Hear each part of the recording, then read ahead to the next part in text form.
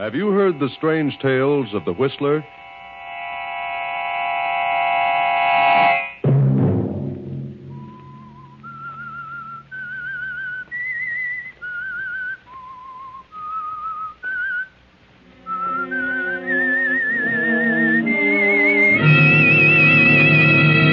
I'm the Whistler.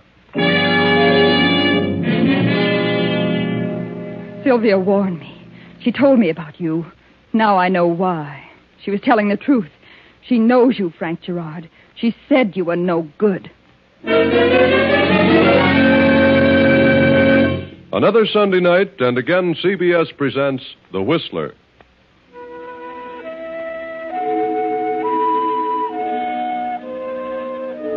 I, the Whistler, know many things, for I walk by night. I know many strange tales, many secrets hidden in the hearts of men and women who have stepped into the shadows. And so I tell you tonight the unusual story of the confession. The courthouse walls of a county in an eastern state have echoed for many years the vibrant, persuasive voice of William Marshall. Marshall has defended countless numbers of persons, great and small, who'd become entangled in the meshes of the law, and he has never lost a case. The great criminal lawyer attributes his success to the fact that he has never taken a case in which he was not convinced that the defendant was either innocent or the victim of unfortunate circumstances. At the moment, in the anteroom of Marshall's office, a beautiful young girl and a handsome man of 30 wait for an audience with the attorney. After some 15 minutes of waiting, the girl speaks to the handsome man. Pardon me, but are you in a terrible hurry to see Mr. Marshall? Why, no. No, that is, my business can wait a few moments. Well, I'd appreciate it so much if I could see him first. I'll only be a few minutes. I just got off the train and I've got to see him. I see. Is it really as bad as all that? What? You sound as though you're in terrible trouble. Oh, I am. I really am. Oh, that's too bad. How did it happen? How did what happen? How'd you get into such trouble? Well, I've spent all my money. I'm broke. Oh, is that your trouble? Yes. What did you think? Oh, I thought maybe you'd murdered your husband. Oh, no, I haven't a husband. I've never been married. No. Well, my name is Frank Gerard. Yes? My name is Jean Marshall. William Marshall is my father. I've been away at school for a year, and you know what can happen to a girl's finances in a year.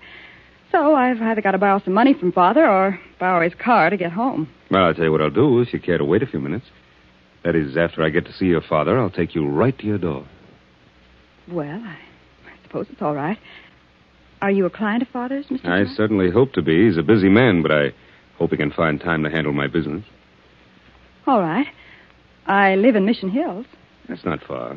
I have nothing to do. I'd love to accommodate you. Then I won't be with Father over 1 minute. Your father will be right out, Miss Marshall. Jean, darling, I'm very glad you're home. But what are you doing at the office? I'm broke, Father. All right, here you are. Money, money, money. Sorry, darling. I wish I could talk to you a while now, but I've got to be in court in 20 minutes. See you at dinner. This gentleman's waiting to see you, Mr. Gerard. Oh, I see. Gerard? Well, come in, Mr. Gerard. See you at dinner, Jean. Yes, Father. Bye. Come along, Gerard. Gerard. Sit down. Seems to me I've seen you before, Gerard. Have you, Mr. Marshall? Where? Gerard. Wait a minute. I know now. You're Frank Gerard. That's right. Frank Gerard. What do you want? I want you to handle a case for me. What sort of a case? A murder case. Murder? Who did you kill, Gerard? Now, wait a minute. First, I want to know if you're going to handle the case. That depends. Who did you kill and what were the circumstances? And remember, I want the truth. I've got to know everything. All right. I killed Joe Barkowitz. Joe Barkowitz?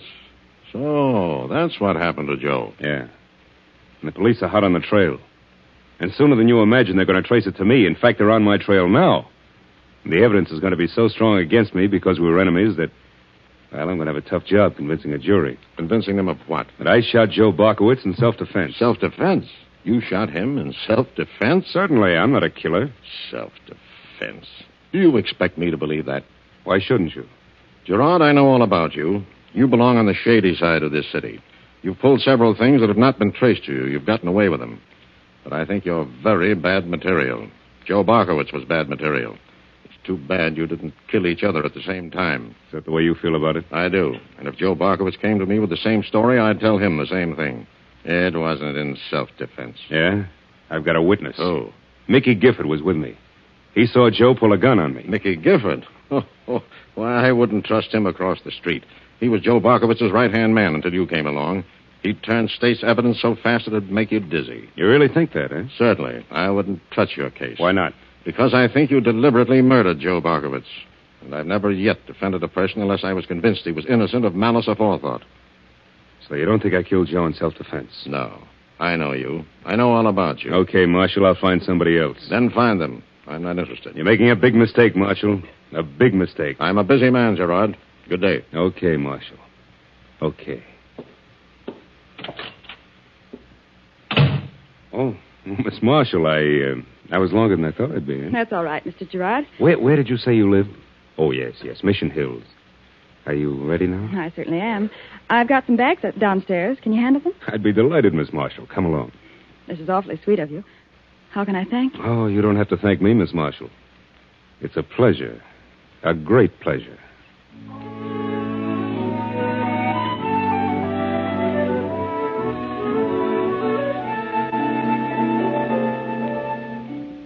A week later, Jean Marshall has fallen deeply in love with Frank Gerard. She has seen Frank night after night. Now, 2 weeks later, she has begun to stay out rather late. Too late, in fact, to please her beautiful stepmother, Sylvia, who has mentioned the matter to Mr. Marshall. Jean, dear, you've been getting in rather late quite a few nights in succession, haven't you? Well, yes. Lots of parties this summer, Father. They seem to break up unusually late. Sylvia says you came in around 3 this morning. Oh? Were you awake when I came in, Sylvia? Yes, I've been troubled with insomnia lately. Insomnia at your age. Why, you should do something about that, Sylvia. Who escorts you to these parties, Jean? Why do you always leave here alone? Oh, that's the way everyone's doing these days. Why? Gas rationing. The girl meets her escort halfway, parks her car, and continues on in his. I see. Well, I'd prefer that you try to get in a little earlier. I didn't know you were staying out so late until Sylvia told me. Is that why Sylvia has insomnia? Yes, Jean. You never say where you're going or who you're going with. It naturally worries me. Where were you last night? Why, I went to a party given by Jack Hyatt. You know the Hyatts. Oh, of course. But I'm sure you understand what Sylvia and I mean. Oh, I'm not a kid anymore. Well, I've got to run along now. See you at dinner, Sylvia. Why didn't you tell your father the truth, Jean? I told him everything he wanted to know. You weren't at a party given by Jack Hyatt last night because Jack Hyatt has been at Pensacola Naval Station for 4 weeks. He's on leave. I talked to his mother yesterday.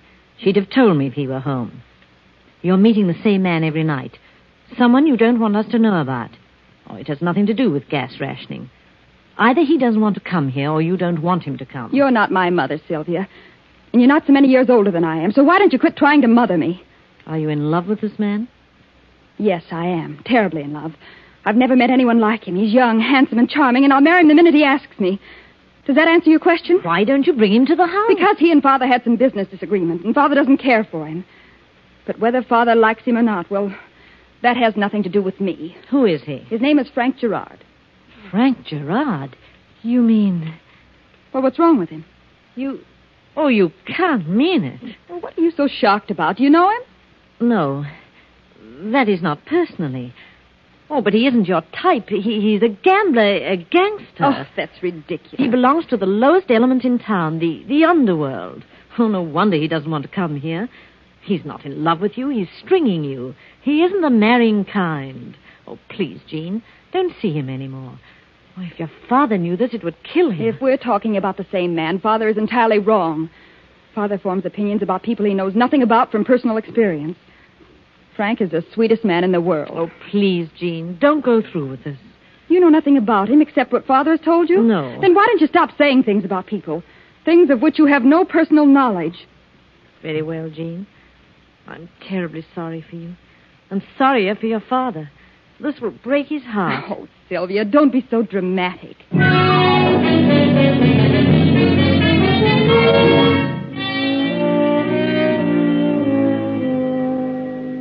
And now several more days have passed, and Jean continues to see Frank Gerard, but never brings him to the house. Sylvia has said nothing about Jean's infatuation to the father for fear of the consequences. Then one day, Frank Gerard has an unexpected visitor at his apartment. Well, hello, Frank. Annette. Well, come in. Haven't seen you around for quite a while. No, I've been awfully busy lately. Yeah? What's been keeping you so busy? Oh, one thing and another. I haven't heard from you in over 2 weeks. Lose my phone number? No. Why don't you use it? I told you I've been busy. I've been out of town a good deal. I subscribe to the Grapevine. You ought to know that I can find out everything I want to. Yeah? Frank, you're making one terrific mistake if you think I'm the kind of a gal who can be kicked into the corner like an old shoe whenever you take a notion. Who's kicking you around? What else would you call it? Now, look, you haven't anything to squawk about, Annette. You've had all the breaks for a couple of years. So, just like that, you decide you've seen me around a little too long. Now, your imagination's running wild. You're just working yourself up into a dither. You said it. And Frank, when I really get worked up, you'll see a dither that is a dither. You needn't get any louder. I've overlooked an incident or two before because they were mere flashes in the pan. But believe me, this time it's different. You've been listening to a lot of bunk. I know where you've been and what you've been doing since the last time I saw you. So what? I'm a woman, Frank. Oh, not from Vassar or Park Avenue. But when it comes to feelings and emotions, I'm just like any other woman. I don't care who she is. Waited and waited for that moment when we could be married. Married? No other woman will ever love you as I have. You belong to me, Frank. This Marshall girl has no right whatever, do you hear? That's not for you to decide. Oh, you don't love her. You've suddenly gone high-hat. You'll only make a sap of yourself. You're just a natural-born troublemaker, Annette. Troublemaker? Yes. If you had any ideas about marriage, you concocted them yourself. I never mentioned the subject. I could kill you. What did you say, Annette? Frank Gerard, if you marry this Marshall girl, if you even see her again, I'll kill you. Kill me? Yes. I think you're bluffing, Annette Laverne. I'll show you. I intend to see Jean Marshall many, many times. And if I should decide to marry her, I will. So long, Frank. I'll be seeing you. Yeah. You better change your face before you get outside. You might scare somebody.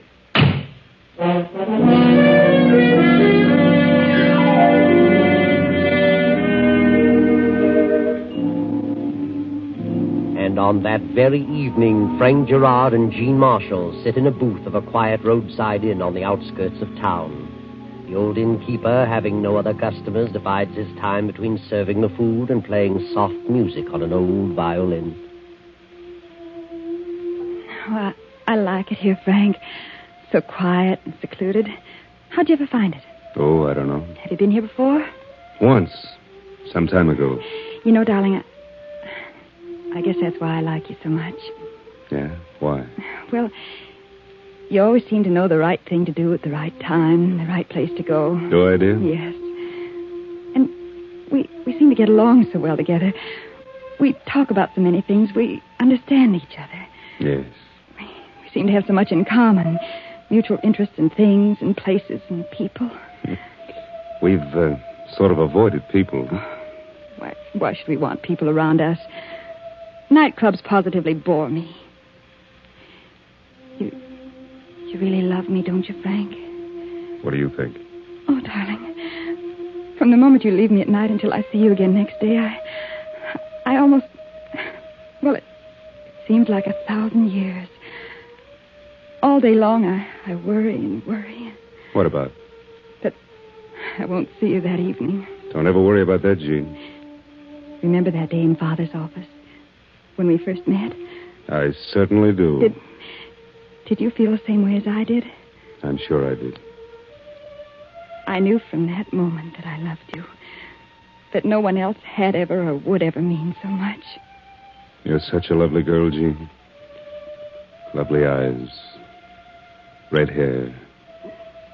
In fact, you're the most beautiful picture I've ever seen in my life. Oh, Frank, darling.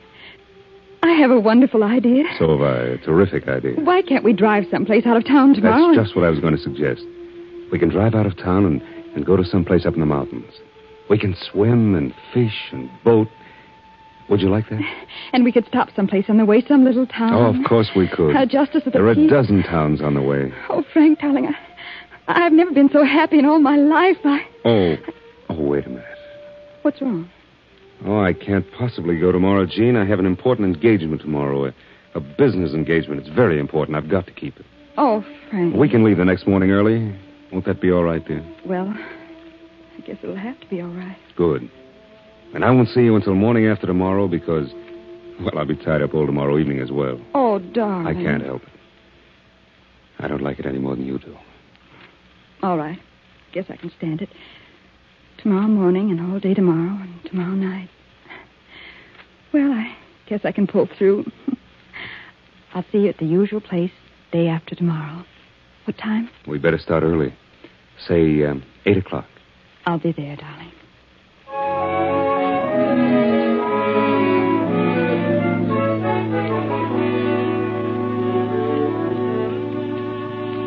The next afternoon, Jean is in her room packing a few outing things. Her father has come home from the office early, so he drops in to see Jean on his way to his room. Hello, Jean. Father, what on earth are you doing home so early? Oh, I don't know. I got a little weary, kind of tired lately, so I thought I'd just quit for the day. The heat was terrific in town. Why don't you give up practicing? Heaven knows you've enough money. Oh, I've thought about it, but I just can't bring myself to quit. Afraid I'll fall apart once I admit I'm through with the profession. I should think you'd want to quit and get around a bit and enjoy life. See things. You've done nothing but keep your nose to the wheel. Where in the world can you go these days? Oh, there are plenty of places to go. Right around here. Within 100 miles of your own door. Mm-hmm. And where are you going? Oh, I'm running up to the mountains with some of the gang. Looks like you're packing enough for a week. Really? Oh, no, just for the weekend. Tell me, in all the parties you've been to this summer, how does it happen you haven't been to the Wilmots? Oh, I don't know. Just didn't happen to fit in, I guess. Parties at several places every night. Fine family, the Wilmots. Fine family. What happened to you and Charlie Wilmot? You and Charlie used to be great pals before you went away to school. Always like that boy. Oh, when kids go away to school, things like that just break up. Hasn't broken up with Charlie. I saw him today, and he's still crazy about you, Jean. Is he? Yes, he said he'd tried and tried to talk to you on the phone, but you were never in. Maybe I wasn't. I'm taking Charlie into my firm as junior partner next week. Oh, he'll make a fine lawyer. Lots of brains, that boy. No, he's such a stick in the mud. You could do far worse. Are you trying to make a match for me? Is that it? Oh, certainly not. I wouldn't want you to marry anyone you didn't love. Oh, good. I'm glad you said that. So why don't you let me select the man? I'm sure I'm capable of finding the one I love. All right, but Charlie's a fine boy. Oh, here you are, William. You're home early. Don't you feel well? Well, you know. Oh, you're awfully pale, dear. You've had another one of those dizzy spells. Yes, doctor said it's just my liver. Take it easy over the weekend. Jean's going up to the mountains for a few days. Mountains? Yes. Well, I think I'll take a nap until dinner. When did you decide to go to the mountains, Jean? Last night. You're really going to the mountains? Yes, I'm going to the mountains with some of the gang. When? Tomorrow morning at 8, and as usual, you don't believe me. Oh, I think you may be going to the mountains, but not with the gang, as you term it. Then maybe you'd like to come along to make sure. Would you like to be chaperone? Maybe I could arrange it. Please don't go, Jean. Please don't. You'll regret this to the last day of your life. Think so? You're not going with the gang. You're going with him, with Frank Gerard. Yes. And on the way, we're going to be married. Married? Oh, I don't believe that. Why should I lie about it? You may think he's going to marry you, but he has no such intentions. It's an old trick. Sylvia, if you don't drop the subject, you'll drive me into hysterics. Very well, Jean. I've warned you. I've done my best. You're going to be a sad, sad girl. The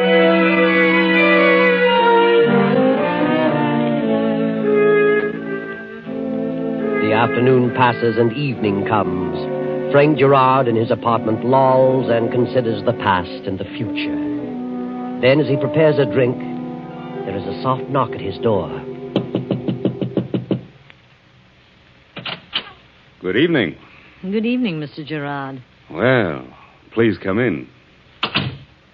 What can I do for you, Mrs. Marshall? I want to talk to you. Yes? Oh, make yourself comfortable. Oh, what a beautiful gown, Mrs. Marshall. Thank you. I haven't seen you for some time. How long has it been? It's been 4 years, Mr. Gerard. We met last in a nightclub with a group of mutual friends. Oh, yes. Yes, indeed. You were captivating that evening, and may I say you're most charming tonight? What a line. I've often wondered if I'd ever see you again. Have you? Well, here I am. And I'm flattered. Highly flattered. And just as conceited as ever. Very happy you're here. You won't be when you hear why I came. No? Oh, how disappointing. I was sure you came just to see me. Me alone. I did come to see you alone. Are you alone? Well, of course. You're perfectly safe here, Mrs. Marshall. Mrs. Marshall. The Mrs. Marshall of the Blue Book. Sylvia de Levante. Remember the Club National in Detroit? The Folie Nationale, starring Sylvia de Levante, direct from London. I can see it now. So can I. What of it? Does your husband know all about that? He does. I doubt it. Maybe he'd be interested to know, huh? I don't scare, Mr. Gerard. And why are you on the defensive? Maybe you know why I'm here. Oh, now, please, don't disappoint me. I came here to appeal to your decency, if you have any. Well? Jean Marshall is a fine girl. I want you to leave her alone. I beg your pardon? Her father is the finest man who ever lived. He worships her. Jean is under the impression that you intend to marry her. I know better. If Jean got mixed up with you, it would kill her father. Did Jean tell you we were going to be married? Yes, and you've led her to believe that. But you know you've no such intentions, and you're going to the mountains with her in the morning. That's right. But not to get married. Mrs. Marshall, if you were to run along home now and forget all about this and tend to your own business, I might see to it that your husband never knows all about you that might be told. You don't like Jean's father, and he doesn't like you. Why would you want to marry a girl under those conditions? That is none of your business. Maybe I'll make it my business. You do, and I'll guarantee you'll regret it. You'd better run along now. Then you won't listen to me. My appeals to your sense of decency mean nothing. Now, look, I've had... You better get out of here. Go out through the back way and through the other hall. Very well, but please consider what I say. Yes, I'll consider. Go on. Just a moment. Darling, I had to see you. Why, Jean. I just couldn't stand to be away from you so long. I didn't expect to see you this evening. I knew you said you were going to be busy tonight, but I'll just stay a moment. Oh, Frank, darling, it's been 1,000,000 years this day. Yes, dear, I missed you terribly, but, well, I didn't expect you, and... I just wanted to see you for a second, that's all. Are we driving tomorrow or taking the train? We can drive if you like. It's not far. I can take my car. I love to drive the top down, and yours isn't convertible. All right, we'll take your car. All right. I'll go now. Night, darling. Tomorrow's going to be the most wonderful day of my life. But I've said that before so many times. Good night, dear. Frank, dearest, where are my slippers? What? Who is that, Frank? I haven't the slightest idea. Frank, darling, what on earth has become of my... Sylvia. Why, Jean. What are you doing here in those pajamas? How'd you get into that bedroom? What are you doing in my pajamas? Why, So you didn't know Frank Gerard, never met him. No wonder you tried to talk me Now, out of Jean, marrying listen him. to me. And you had a business appointment. So this is your appointment. This is why you couldn't leave this morning. Jean, she just came here a minute or so ago. You I didn't know... expect me. I thought you were terribly startled when I walked in. I see it all now. Jean, will you wait? Sylvia warned me. She told me you were no good. Now I know why.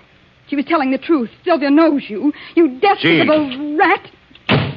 Well, Mr. Gerard, maybe that will take the wind out of your sails. I'll just slip into that bedroom. I'll change now, if you don't mind. You think you're very clever, don't you? Well, how'd you like it if I picked up this phone and asked a friend of mine down the hall to step in here? Find you in this condition. What? Well, you wouldn't do that. That would be wonderful, wouldn't it? Famous attorney's wife found in Frank Gerard's apartment in pajamas. How'd you like that? Wait, don't do that. It won't take a second. Please don't. Please, I'll go. And you'll keep your mouth shut from now on? Yes, I promise. If I hear one peep out of you, I'll really make trouble.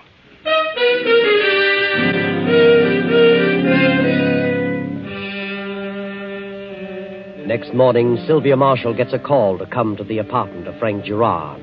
A few moments after her arrival, Attorney Marshall gets a call at his office to come to Gerard's apartment. Now, Sylvia's talking to Captain Brent from headquarters. But why have you called me here, Captain Brent? Frank Gerard was killed last night. His body's in that bedroom. What? And on the floor of the bedroom, we found this locket with your name on it. Pictures of you and your husband. But how could that have happened? That's what we wanted to ask you about. How do you think your locket could get here? I haven't the slightest idea. Oh, hello, Captain. How are you, Bill? This is my daughter, Jean. Sylvia, what are you doing here? I sent for her, Bill. Frank Gerard was murdered. Murdered? We found your wife's locket on his bedroom floor. I don't like to stir up more trouble than necessary, so I called you. Here's the locket. This is yours, Sylvia. How did it get here? Did you know Gerard? Yes. I knew him. Years ago. What were you doing here? I came here to talk to him. What about? This is serious, Sylvia. The truth now. Would you like to tell them, Jean? What does Jean know about it? Go ahead. Tell them, Jean. Very well. I came here to talk to Frank Gerard last night because Jean had fallen for him and was going to the mountains with him for the weekend. She thought he was going to marry her, but I knew better. That's how my locket got here. Jean, is this true? Frank Gerard? She's lying.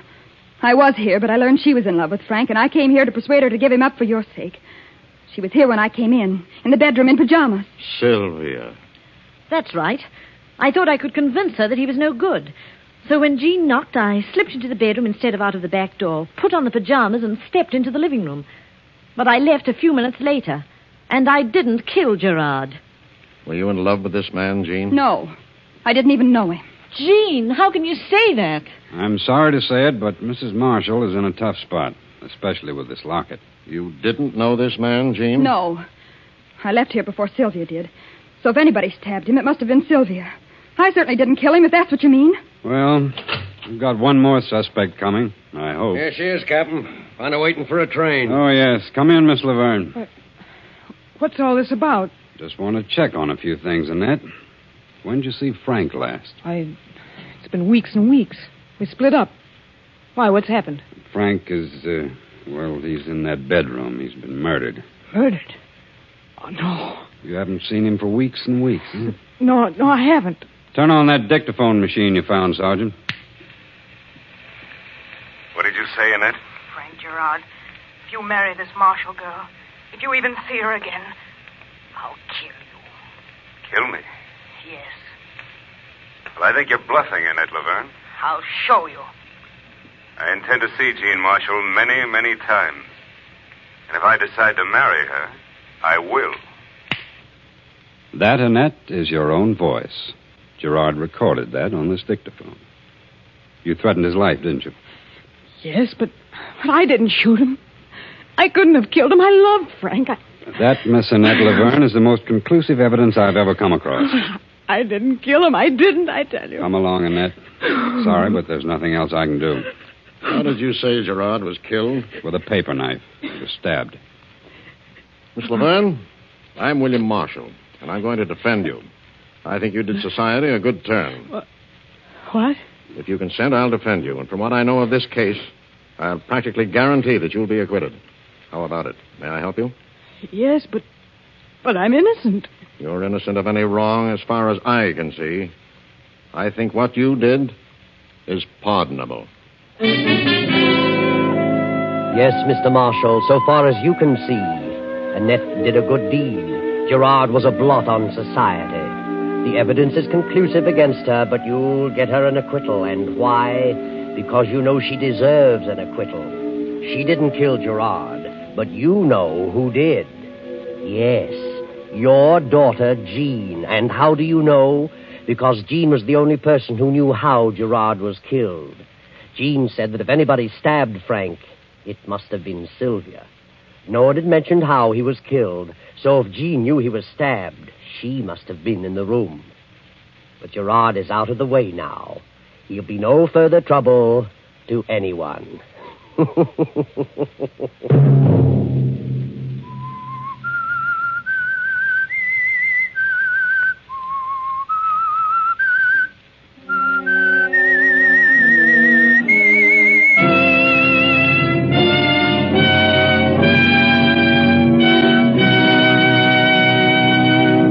CBS has presented The Whistler.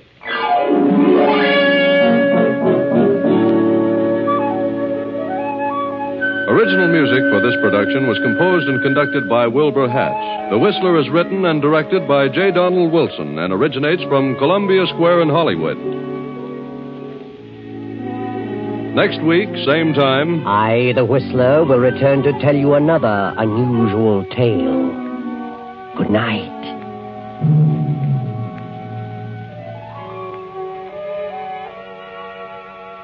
This is the Columbia Broadcasting System.